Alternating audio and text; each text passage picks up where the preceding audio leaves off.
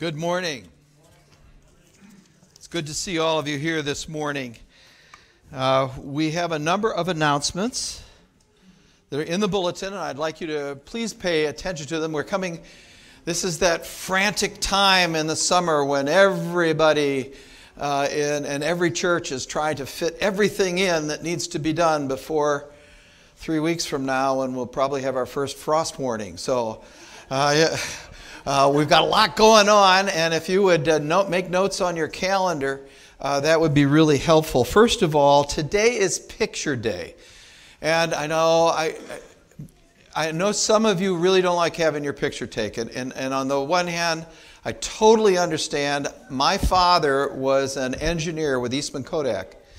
And he was the senior supervisor of New Products Division at one point. It developed a little disc camera that in the 80s, you may remember. He was taking pictures constantly and movies constantly.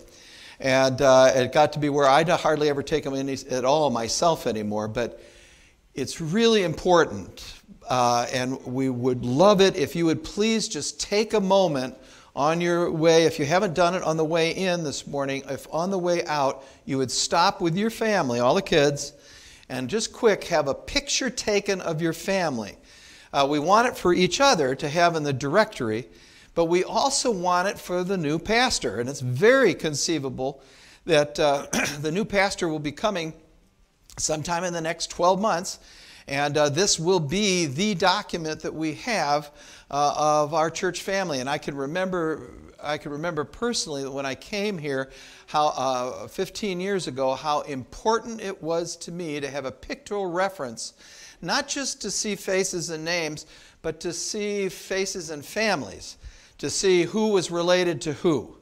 That was a big help because it was difficult to always make all of those connections. It was harder in the days that I married Gail at Central Free Church down in Minneapolis, when there were basically 3 last names, Johnson and Peterson and Larson, and everybody had one of those names. But it's not quite that hard here, but it's the same thing. So please take the time, for the sake of your brothers and sisters here and the coming pastor that the Lord will provide, to get your picture taken. This week we'll probably have it up. We may have it up again, but we'd love to have you do it this week. Second of all, the Christian Ed Committee has a meeting scheduled for Thursday, August 25th at 6 o'clock. If it's sunny, it's going to be at the picnic table in the fenced-in area. Otherwise, it'll be in my office. Please, if you're on the Christian Ed Committee, very, very, very important meeting. Please make it to that. Over in the back of your bulletin, you'll also see an announcement for a baptism and fun day at Mink Lake. That's next week. After the worship service, we're going to go up to Coldwater Camp, the Coldwater's camp at Mink Lake Camp. And we're first going to have a baptism service, and we have 2 brothers, young men who are getting baptized, as well as 2 of our adult friends who have joined our congregation recently, and they're going to get baptized.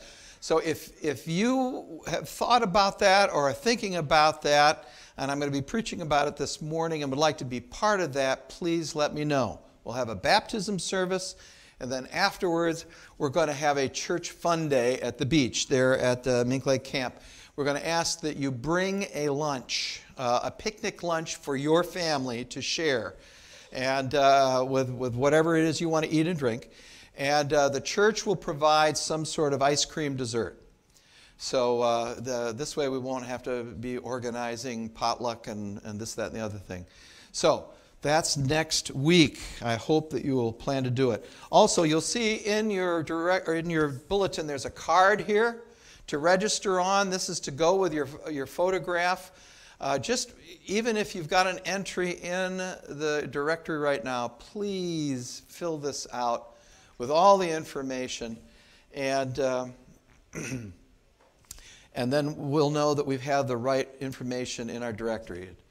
I always get some of the churches have these cards like this, and it asks if you're regular or just a regular member or an attender, which I thought, I didn't know that all of our members were regular and all of our attenders were not, but that's This card is important. Please fill it out with all the names and birth dates because it's so easy to get some of the information wrong, and we want to double check that. All right, that is all by way of announcements. Let me ask you to turn in your hymn book to the back page. The Apostles' Creed. It's a couple pages in, the Apostles' Creed in your hymn book. And this is set up to be read in unison, so we're going to read it together. I believe in God, the Father Almighty, creator of heaven and earth. I believe in Jesus Christ, God's only Son, our Lord, who was conceived by the Holy Spirit, born of the Virgin Mary, suffered under Pontius Pilate, was crucified, died, and was buried. He descended to the dead. On the third day, he rose again. He ascended into heaven. He is seated at the right hand of the Father, and he will come to judge the living and the dead. I believe in the Holy Spirit, the Holy Catholic Church, the communion of saints, the forgiveness of sins, the resurrection of the body, and life everlasting. Amen. Lord Jesus Christ, we give you thanks for the presence of your Spirit here today. We ask, Lord, that you would help us. We are easily distracted. And there is so much out there that is distracting, both good and worrisome.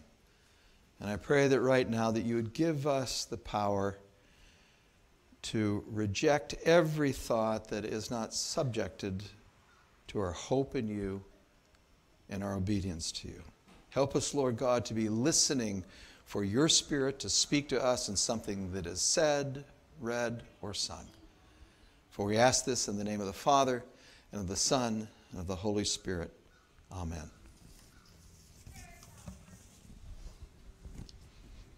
Good morning.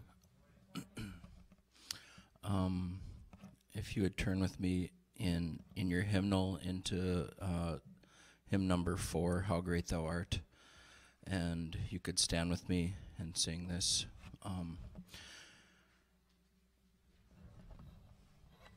Thank you.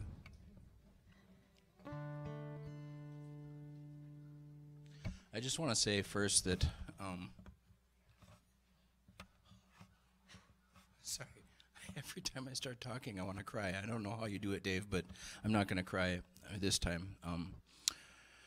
But Andrea and I had the opportunity to go out and camp by the in the Grand Teton National Park a few weeks ago, and it was amazing. It was so gorgeous and beautiful and refreshing. But something that I realized is that as beautiful and gorgeous as that is, and as beautiful and gorgeous as like the stars are, I don't know if any of you guys saw the stars last night. But if we just take a look around at what God has made, it is amazing, and it should inspire our praise. But then when I'm not good at this. But when I am with the body of Christ, and not just the body of Christ, but with human beings and people in our community, that's so much more magnificent. And that's how God feels. And it's really, humanity is the crown of God's creation.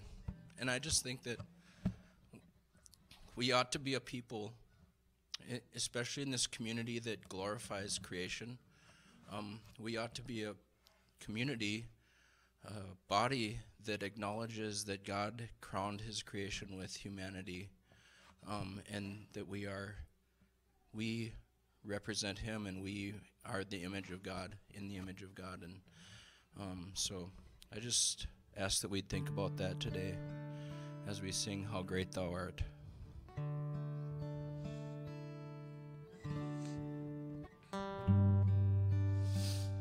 O Lord my God, when I in awesome wonder consider all the worlds thy hands have made, I see the stars, I hear the rolling thunder, thy power throughout the universe displayed. Then sings my soul, my Savior God, to thee. How great thou art, how great thou art. Then sings my soul, my Savior God, to thee. How great thou art, how great thou art. And when I think that God his Son not sparing sent him to die, I scarce can take it in, that on the cross my burden gladly bearing, he bled and died to take away my sin. Then sings my soul, my Savior God, to thee. How great thou art, how great thou art. Then sings my soul, my Savior God, to thee. How great thou art, how great thou art. When Christ shall come with shout of acclamation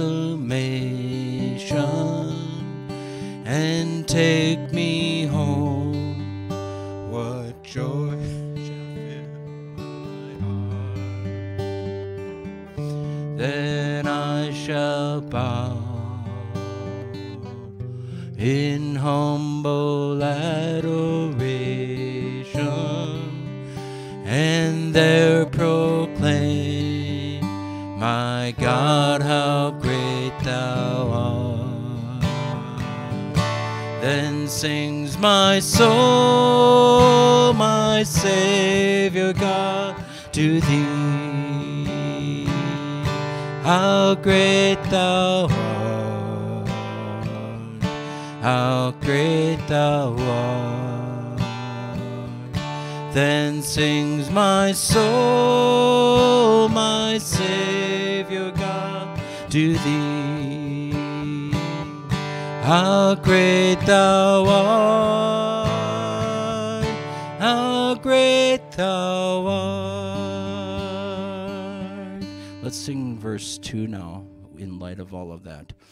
When through the woods and forest glades I wander and hear the birds sing sweetly in the trees, when I look down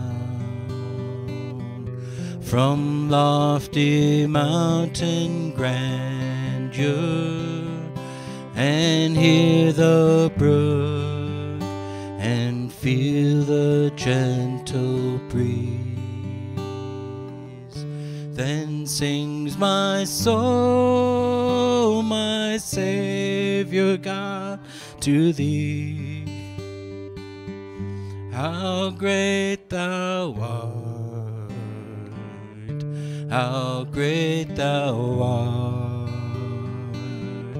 Then sings my soul, my Savior God, to thee. How great thou art, how great thou art. Thank you. You may be seated. Would you pray with me?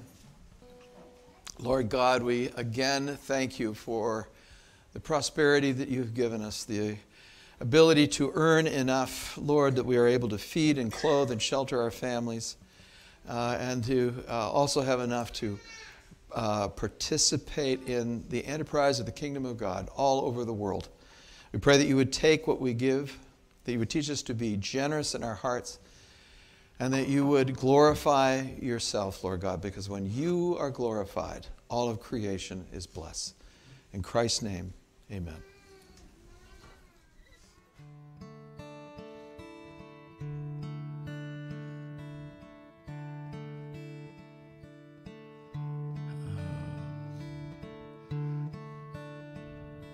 Search me, O God, this is cleanse me, and know in the hymnal, today, what's the number on that one? Try me, O Savior, know my thoughts, I pray. See if there be some wicked way in me. Cleanse me from every sin and set me free. You can stand if you want to. I praise thee, Lord, for cleansing me from sin. Fulfill thy word and make me pure within. Fill me with fire where once I burned with shame. Grant my desire to magnify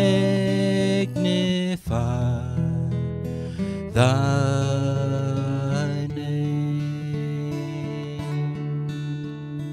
Lord, take my life and make it wholly thine. Fill my poor heart with thy great love divine. Take all my will, my passion, self, and pride. I now surrender, Lord, in me abide.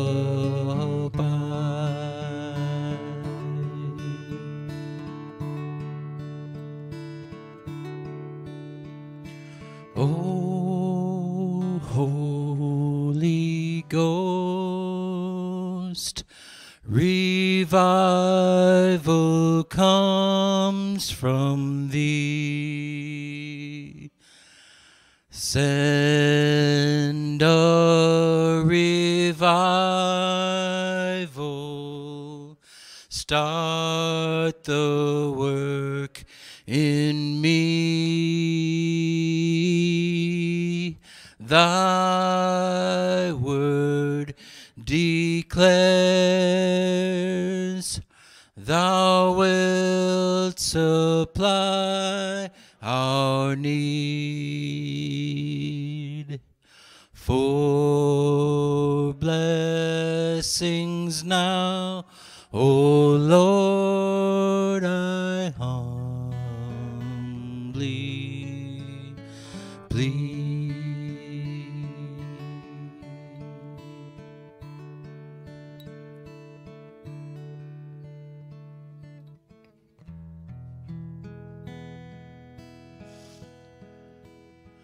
Do any of you have things that you know that the Lord has done this week? Do you have any relationships that you have with people that you've been reaching out to for years, that you just see like the Lord did that in them, and I have hope that He is going to change them, that He's going to give them life. He's going to start His new life in them. I have that. The Lord's been faithful to put me in relationships like that, and I'm grateful to Him. And I just ask that today, as we're singing this song, that you would think about the things that you really are praising the Lord for. These aren't just words that we're singing and nice music and nice sounding sections that we put together. Just think about your own personal situations and feel free to be silent if you want to. But let's just praise the Lord for all that He is and all that He's doing in our lives, because He is moving. He is here. Praise the Lord, praise the Lord, praise to Jesus Christ, from whom all blessings flow. Praise the Lord, praise the Lord, praise to Jesus Christ, from whom all blessings flow. Praise the Lord. Praise the Lord, praise the Lord, praise to Jesus Christ, from whom all blessings flow.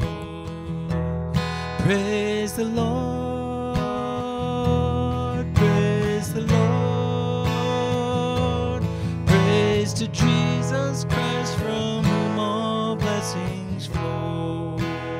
Open up our hearts, let the living water give our lives a start. Open up our hearts, let the living water give our lives a start. Praise the Lord. Praise the Lord, praise the Lord, praise to Jesus Christ, from whom all blessings flow. Praise the Lord, praise the Lord, praise to Jesus Christ, from whom all blessings flow. Praise His name. Praise His name, praise His name, praise His name, and you will never be the same. Praise His name, praise His name, praise His name, and you will never be the same. Open up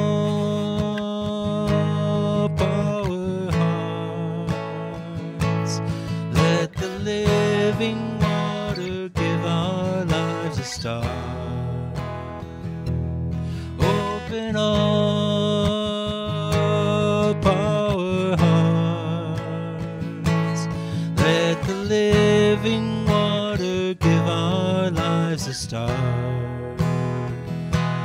Praise His name,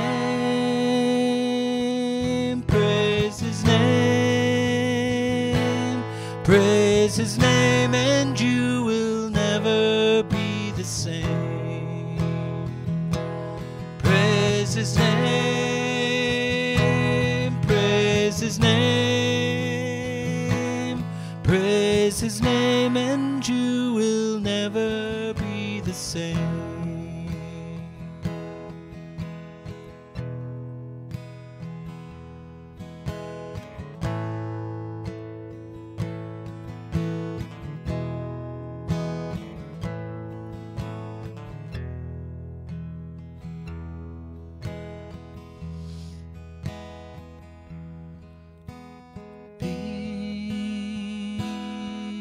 Be still, Jehovah God is with you. Peace, be still, Jehovah is Lord. Peace, be still, Jehovah God is with you. Jehovah is Lord of all. Sing that with me.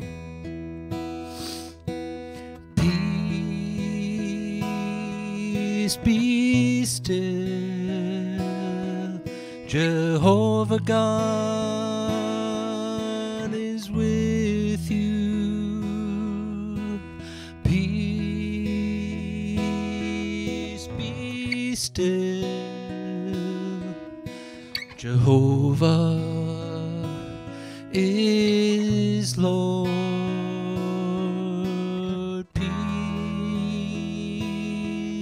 be still, Jehovah God is with you. Jehovah is Lord of all.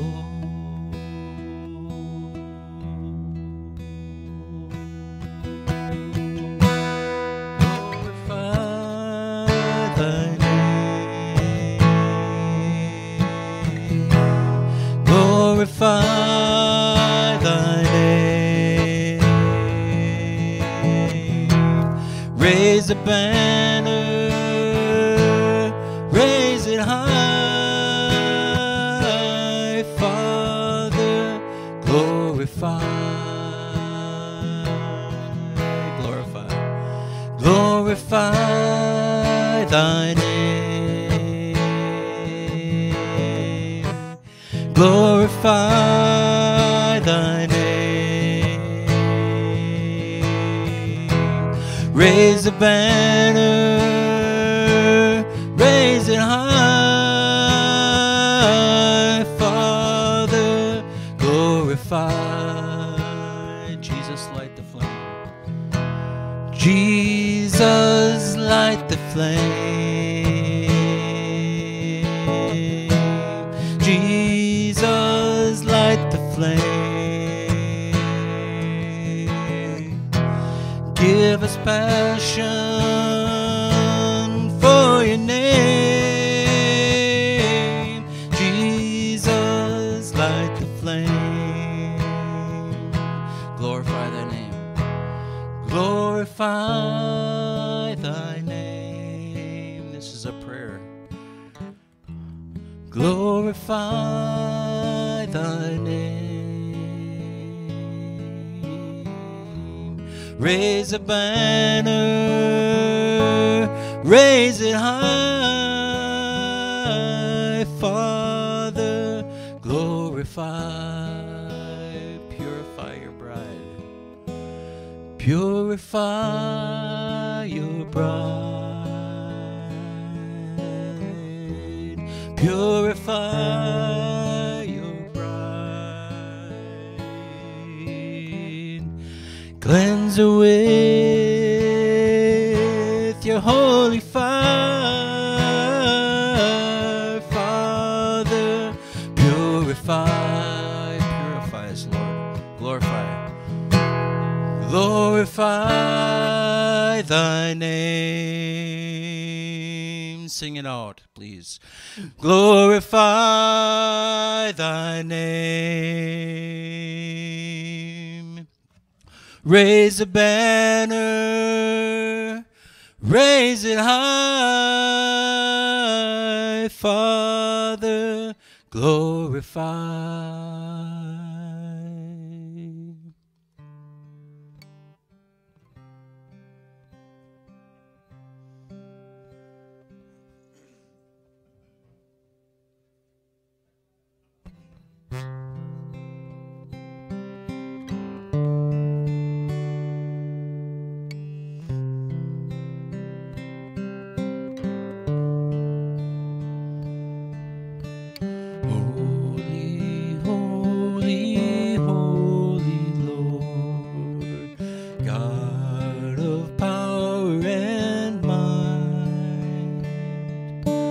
Heaven and earth are filled with your glory.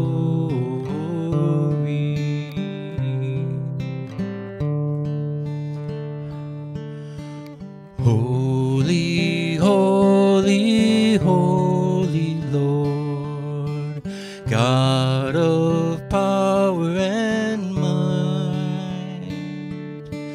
Heaven and earth are filled with your glory.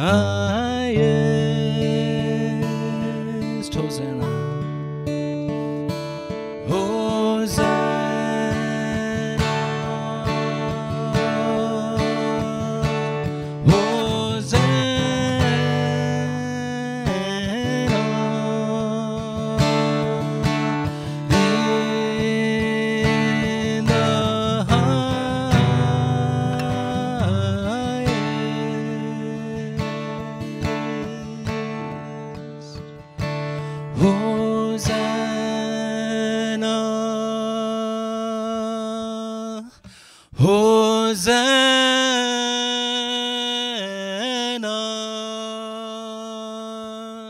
in the highest.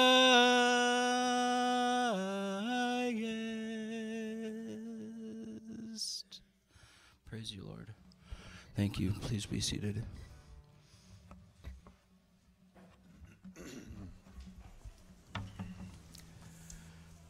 There's a number of things to pray about in our congregation today.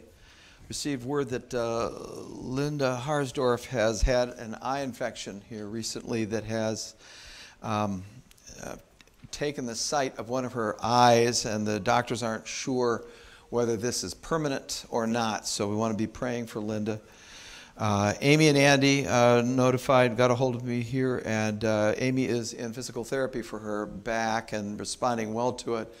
The question that they all have is, will this be enough for it? It works great for living in Iowa, but they're not sure that the recovery will be strong enough in Iowa, and how will they know that? So that's a prayer request. And also, they really...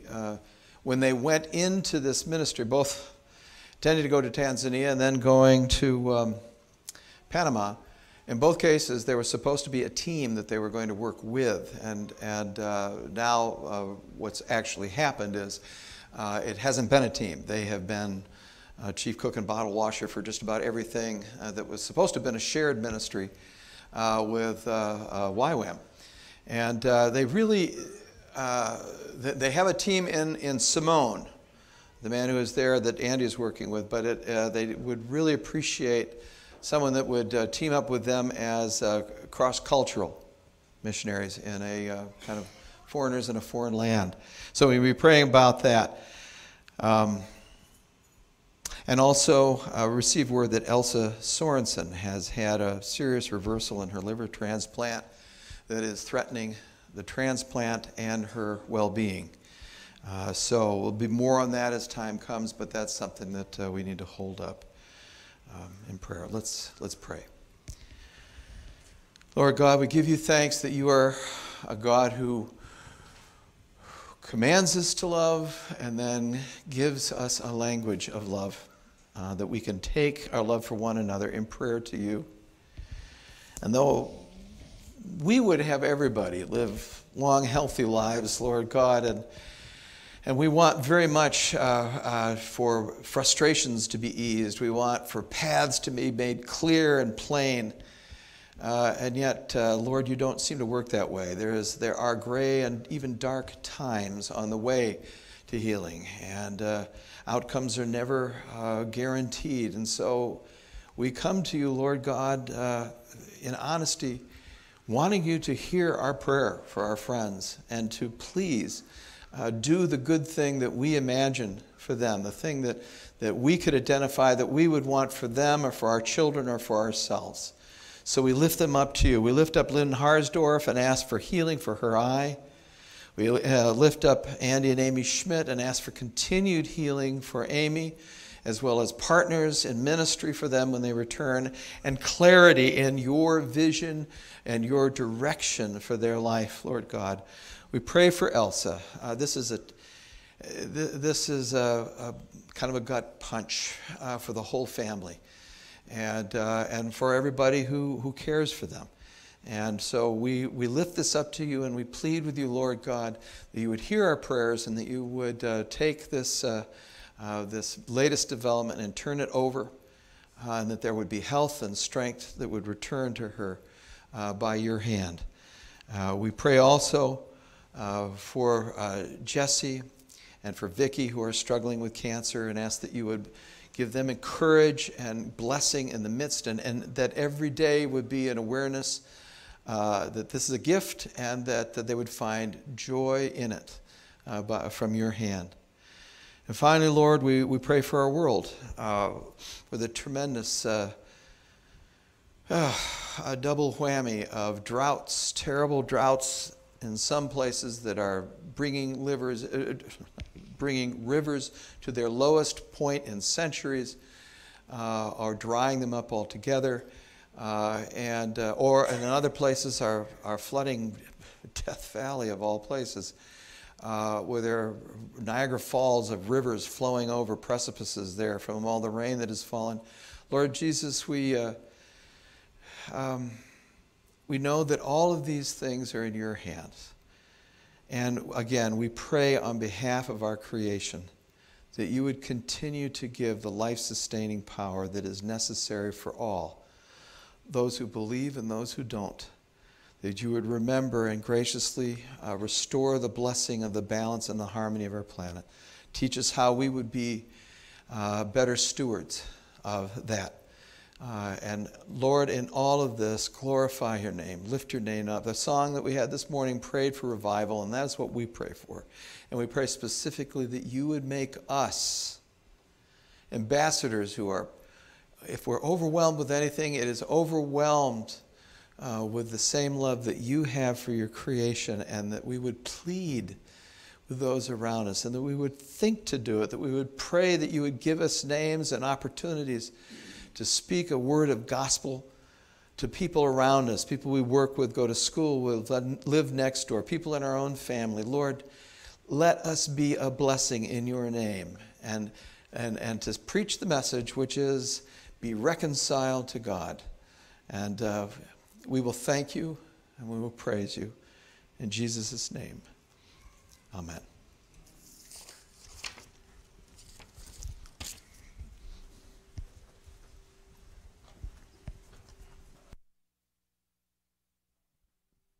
Good morning.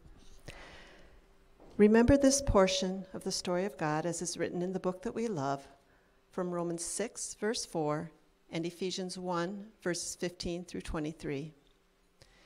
Therefore, we have been buried with him through baptism into death, so that as Christ was raised from the dead through the glory of the Father, so we too might walk in newness of life. For this reason, I too, having heard of the faith in Lord Jesus which exists among you, and your love for all the saints, do not cease giving thanks for you, while making mention of you in my prayers, that the God of our Lord Jesus Christ, the Father of glory, may give to you a spirit of wisdom and of revelation in the knowledge of him.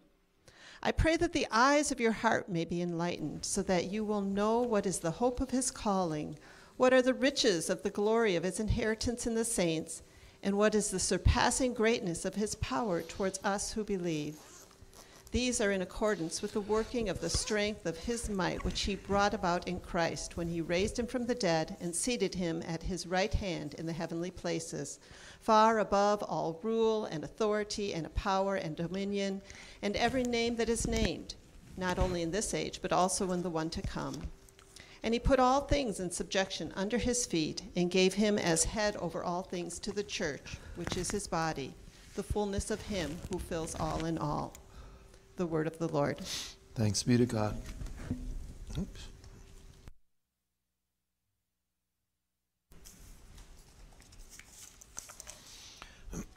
Please turn in your Bibles to Ephesians chapter 1. Romans 6 is kind of the target verse for today, only because it does mention baptism, and we are headed towards a time of a baptism service next week. And I want you to think about it. If you've never been baptized, I'd like you to think about it. If this is an act of obedience that you would like to follow through on, we would love to help you with that and to be a part of our service next week. And because next week, as I said before, we are going to have a baptism service. Now, in our denomination and our tradition, we are unsparing with the water. And we believe in a full immersion, and we will be going out to Mink Lake to do that.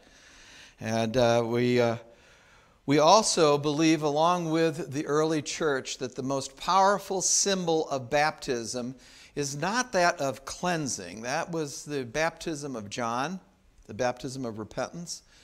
But the most powerful symbol of baptism is when we go down in the water, we participate in the death of Jesus Christ symbolically. It is going into his grave with him. And when we come up out of it, it is a celebration of the resurrection. Leaving behind the old person that has died in the grave and coming anew, the new person that Christ has created and will resurrect in the last day.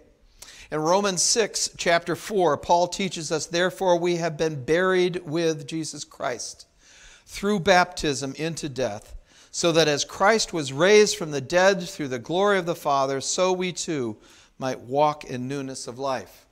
Now, again, in our tradition, our theology and spirituality, baptism does not initiate a process in you so much as it reflects a process that you've already initiated with God on your own.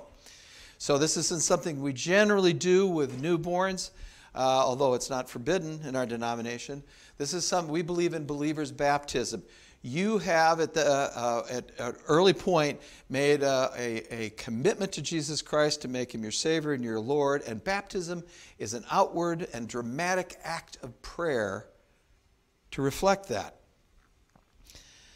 Baptism is not the end of a process. It's the beginning. You all know the joke about the bats in the church and how the Baptist pastor had bats in his church, wondering how to get rid of them. Heard that the Lutheran pastor had gotten rid of the bats in their church, so he went to the Lutheran pastor and said, how do you get rid of the bats in your church? And he said, I baptized and confirmed them and haven't seen them since.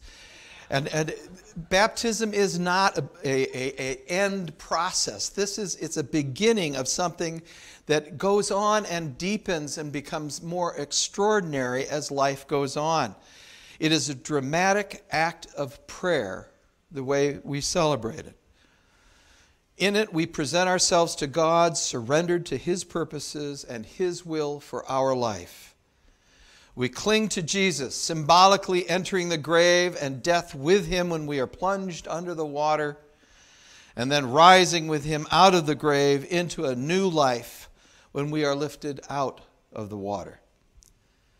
So what life are we lifted into?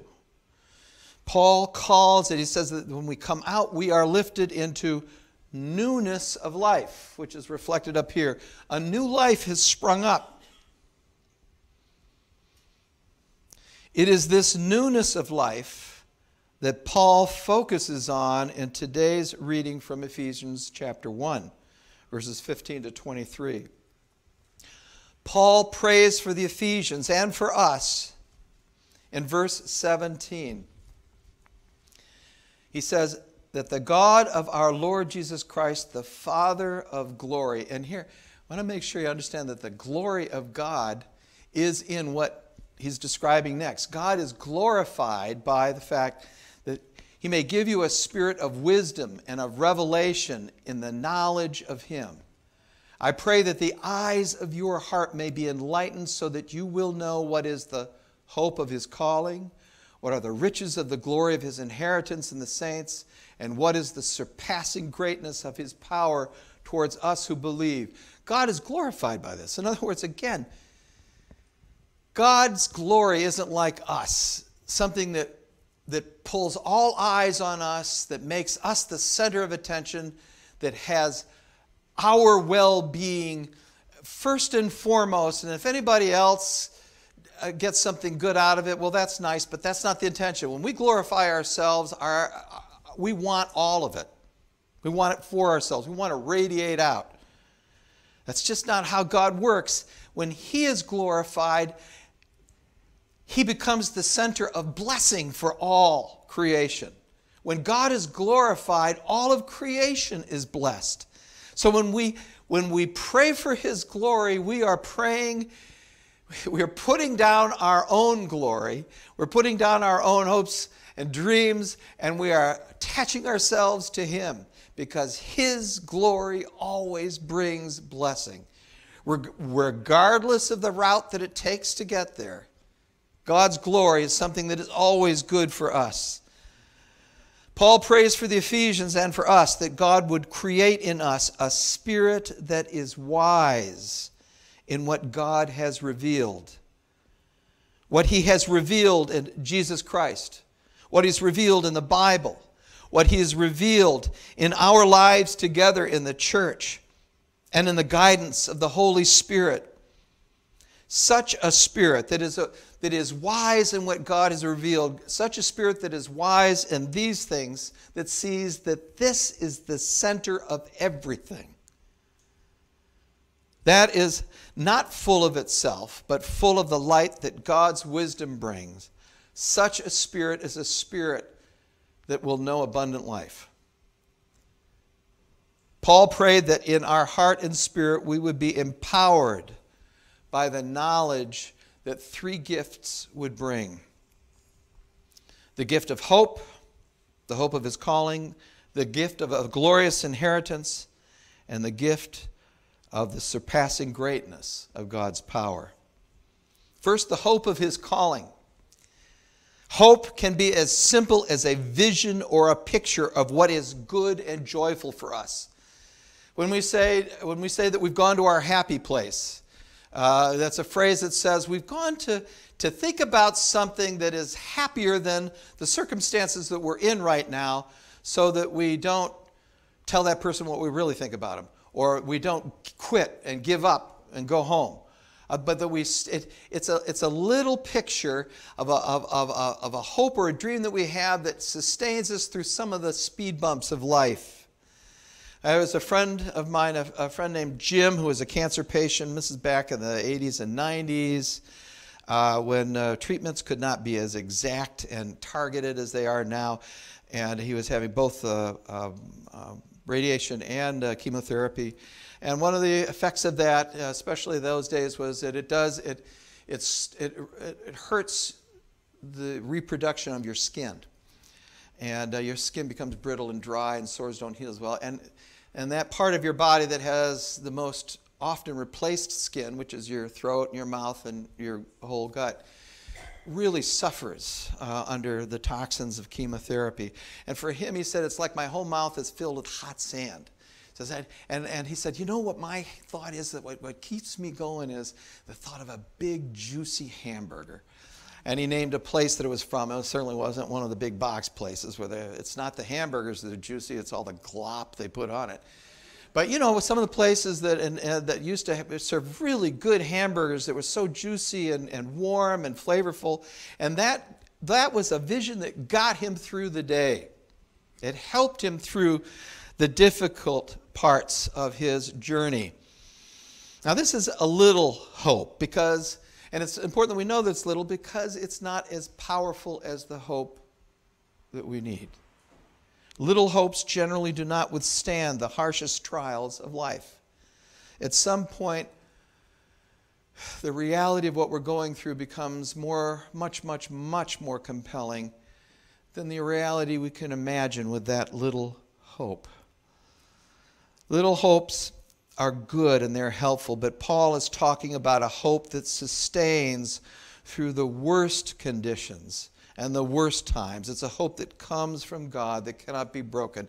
And to be honest with you, it is not a hope that makes you feel like you're on a mountaintop experience, like you've got this, like you're going to get through this fine.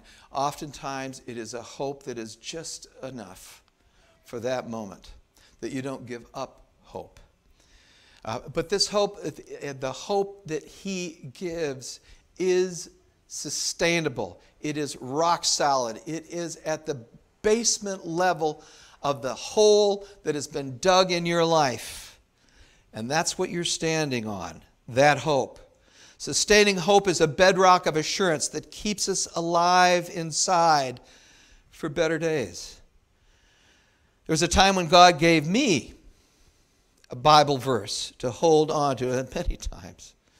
But one in particular, most recently, when I needed something sustaining, and it was from Psalm 115, verse 1. And it goes, "Not to us, O Lord, not to us, but to your name give glory, because of your loving kindness and because of your truth." Again, the glory of God, when God does what makes him feel good about himself, it means loving kindness transmitted to creation and a faithfulness. And how that can be true in a world that is like the one we're in is difficult to see or to understand at any given moment, but it is true. God isn't the author of evil. As a matter of fact, evil is about the only thing in our life's experience that doesn't need God to explain its existence.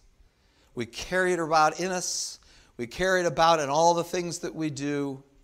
It's like an infection we bring with us everywhere. But the hope that we have in God and in his glory is that things are going to work out in a way that every piece of wreckage that is left when it's over, he will rebuild. And that what he rebuilds will be better than what you had.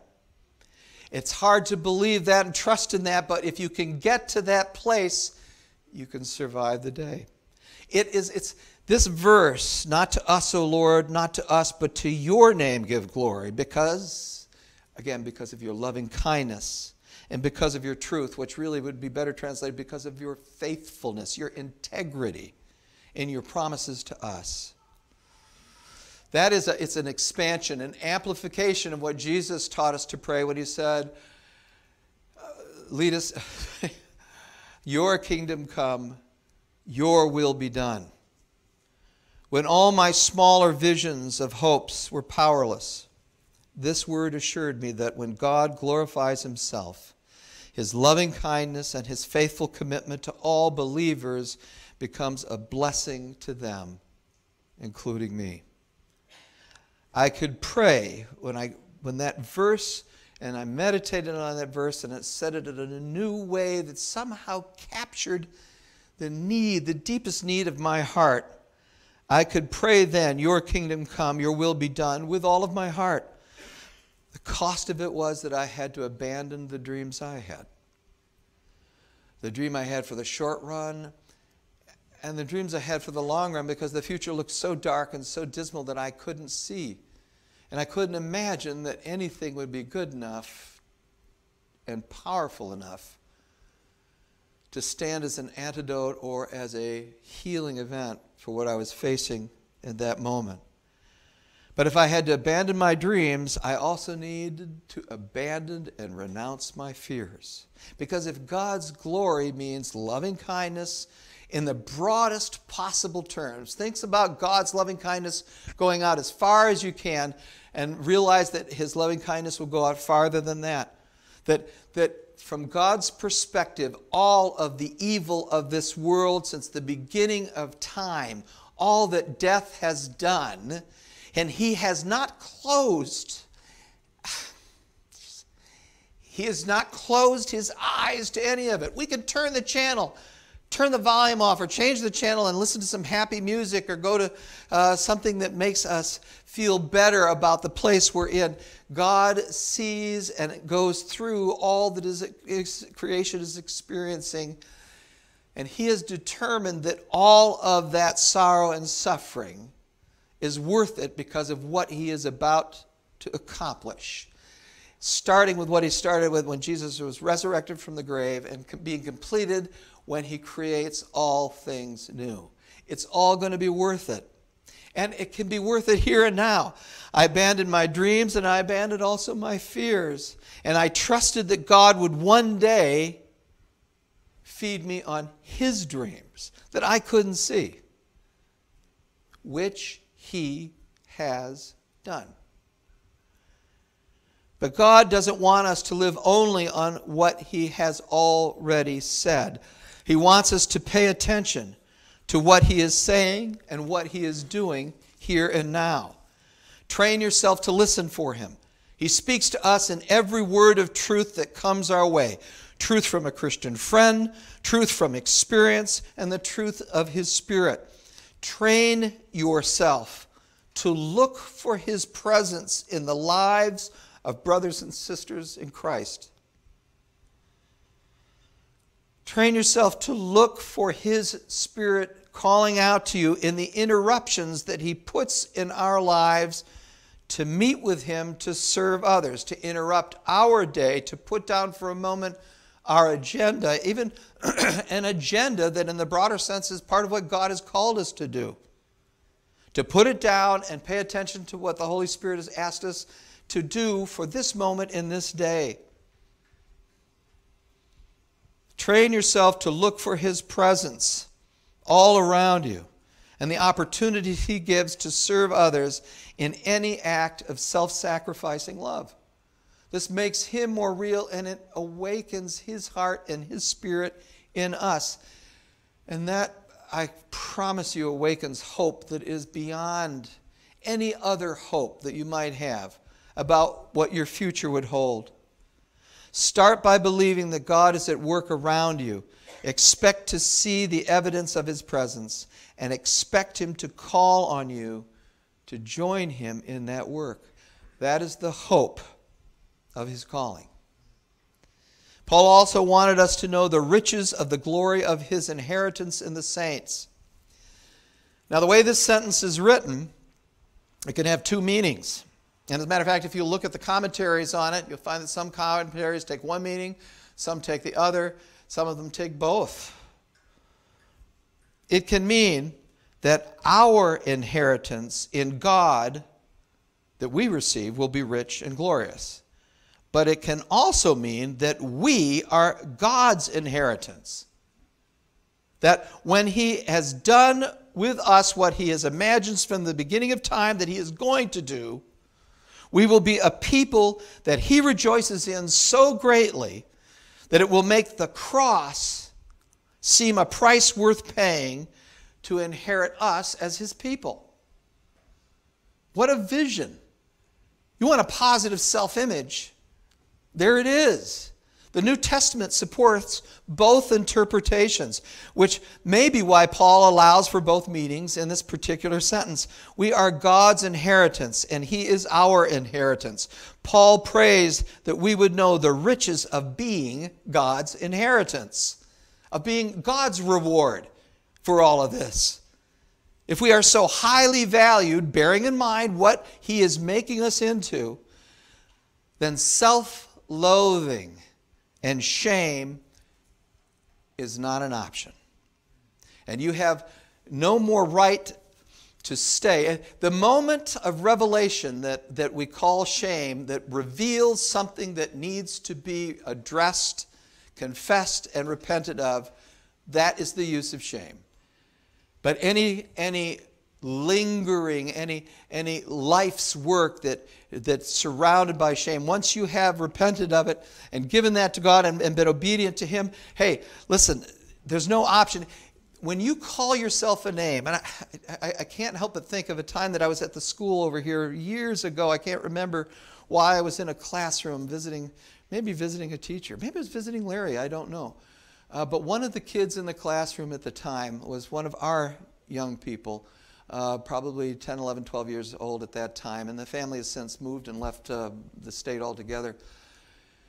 But I caught him in a moment of reflection and self-recrimination on something that he had done or said that was part of a theme of his life, and he was so sad about it and so ashamed of it, and he was sitting there just going, stupid, stupid, stupid.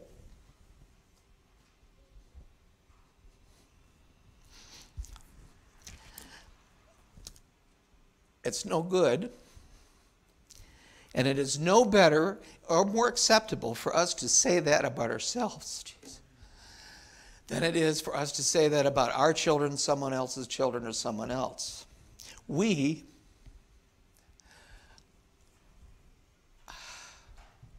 Gosh, what a picture. We are God's children. We are His reward for what He's gone through all of this to accomplish. Our opinion of ourself needs to reflect that, and we need to renounce anything that would hold us captive to what God is taking us away from and out of. Our opinions of others, especially brothers and sisters in Christ, must be characterized also by patience and respect and kind intentions, since they too are God's inheritance. That the riches of receiving God's inheritance is, as they say in the credit card, priceless, is another thing that should be forefront in our consciousness. The glory of our inheritance in the saints. The Apostle John tells us the vision he had of our inheritance in God in the Revelation, chapter 21. Then I saw a new heaven and a new earth, for the first heaven and the first earth passed away, and there was no longer any sea. And I heard a loud voice from the throne saying, Behold, the tabernacle of God is among men, and He will dwell among them, and they shall be His people, and God Himself will be among them, and He will wipe away every tear from their eyes, and there will no longer be any death. There will no longer be any mourning or crying or pain. The first things have passed away. And He who sits on the throne said, Behold, I am making all things new.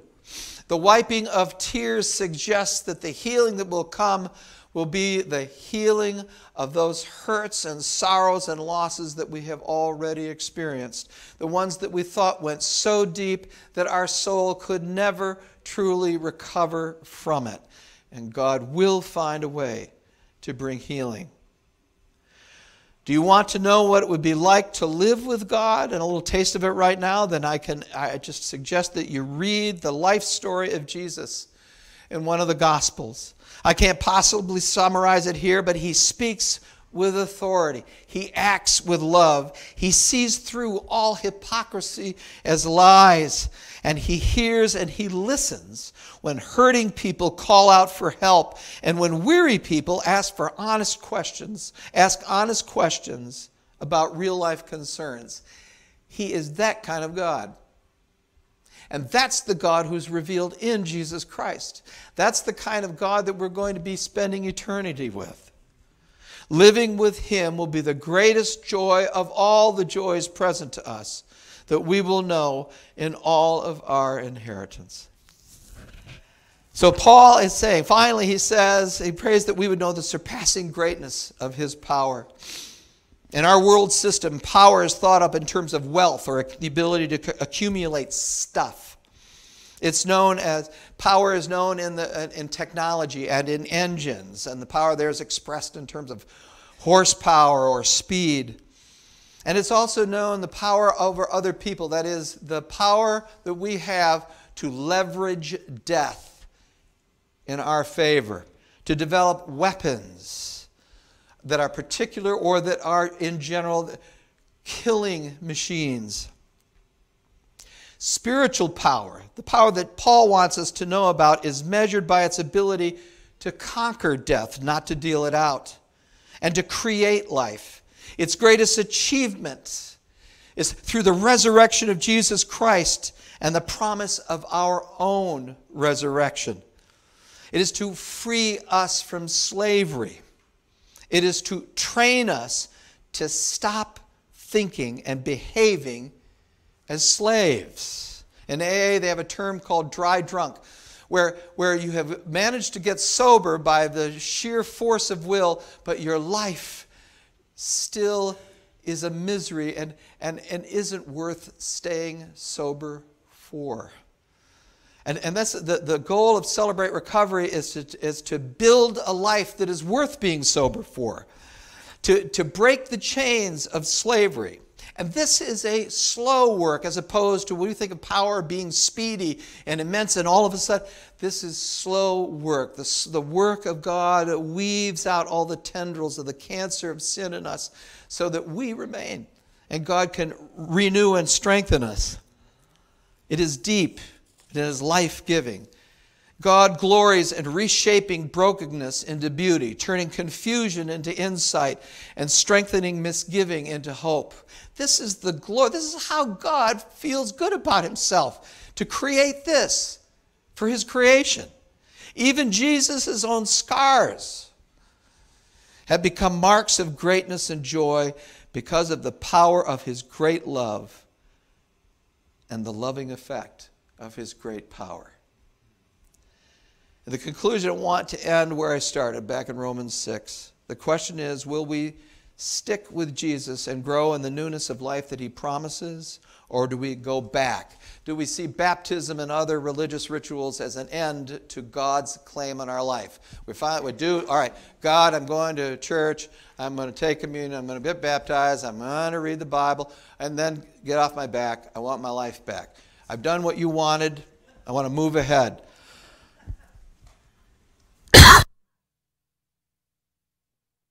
See baptism and all of the other disciplines of the Christian life as a search for God, an exploration through faith into His goodness, waiting on Him for the next growth, regardless of where it takes us, this newness of life, or do we give up and go back to what we knew? Suppose I had a terminal illness and my life was limited to being bedridden, and that the only amusement I had to relieve my depression and the monotony was to play video games from my bed. For years, I lived in a shadow life of make-believe in a video game. My pretend life was exciting in a way because the graphics and the sound and the emotional thrill evoked by the game was clever and engaging until I got used to it. But I took no real breaths in that make-believe world, and I touched no real people, nor did they touch me there. I was alone, and the only purpose I had was to fight fake enemies and build empires that would last only until I turned the machine off and the game was over. Now suppose a doctor came along, and he came and he healed me. And for the first time in my life, I had hope for a future. I had energy and vitality and a will to do something real and significant.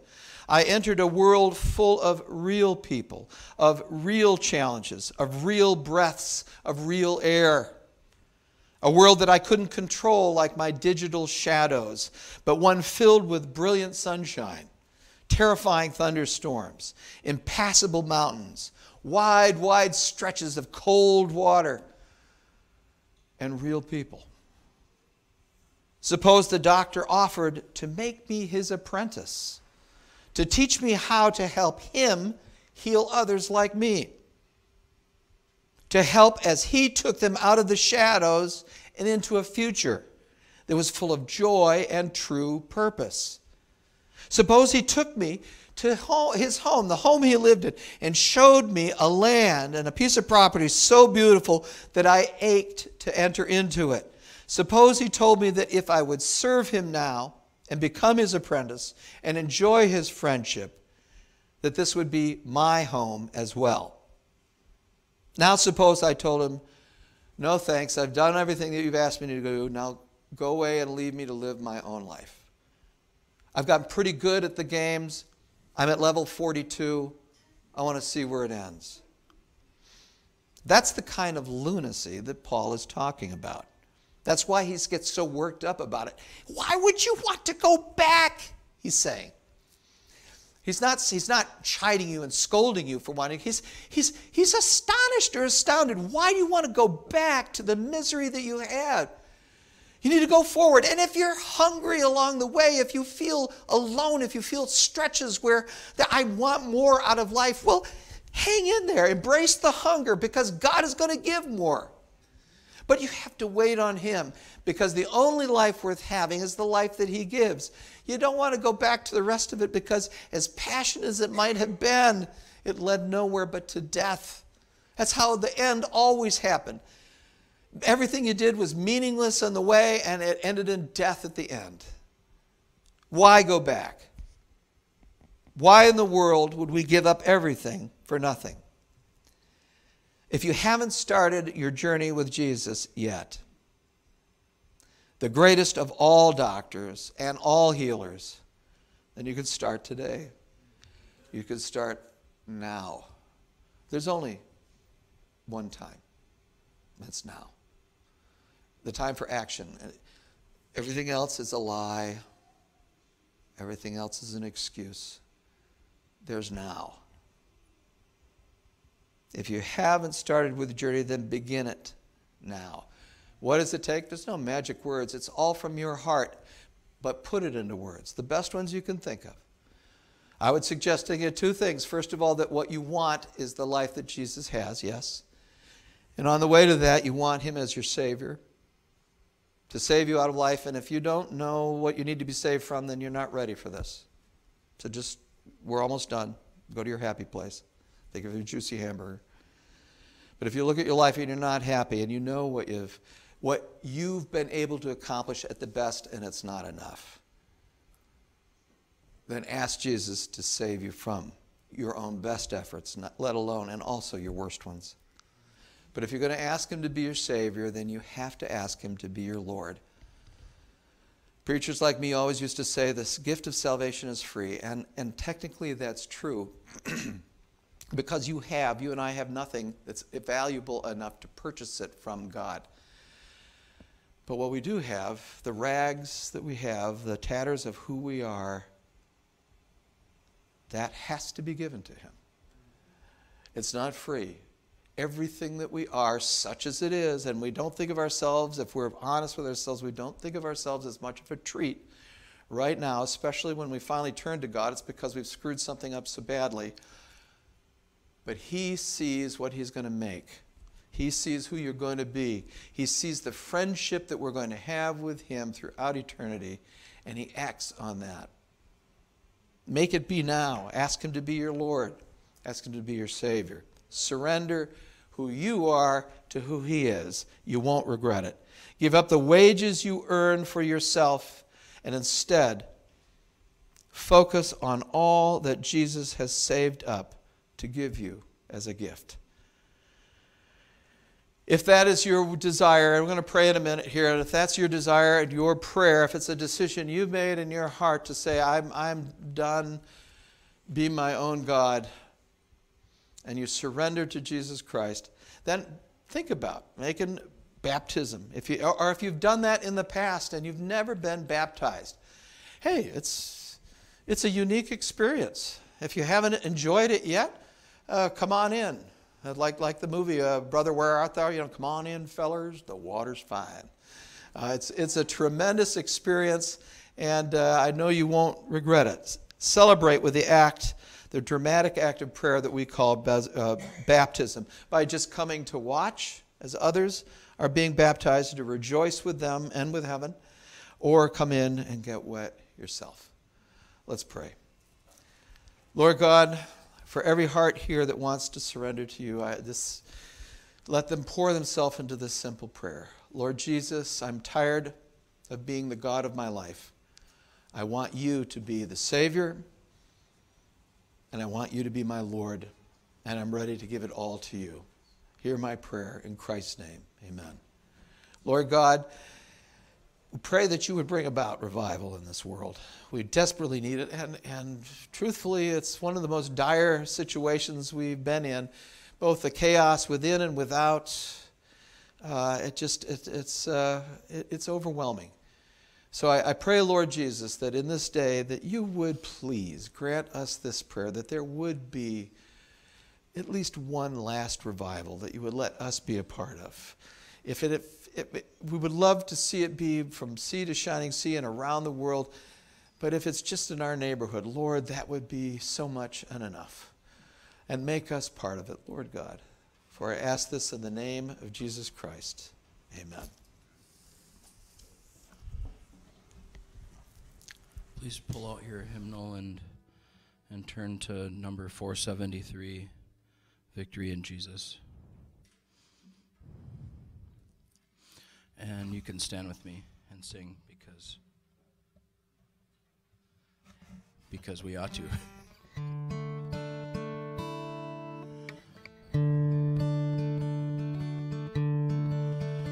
I heard an old story, how my Savior came from glory, how he gave his life on Calvary to save a wretch like me. I heard about his groaning, of his precious blood atoning. Then I repented of my sin and won the victory. Oh, victory in Jesus, my Savior forever. He sought me and he bought me with his redeeming blood. He loved me ere I knew him, and all my love is to him. He plunged me to victory beneath the cleansing flood. I heard of his cleansing power, revealing how he made the lame to walk again, and he caused the blind to see. And then I cried, dear Jesus, come and heal my broken spirit. Then how Jesus came and brought to me the victory. Oh, victory in Jesus, my Savior forever. He sought me and he bought me with his redeeming blood. He loved me ere I knew him, and all my love is to him. He plunged me to victory beneath the cleansing flood. Oh, victory. Oh, victory in Jesus, my Savior forever.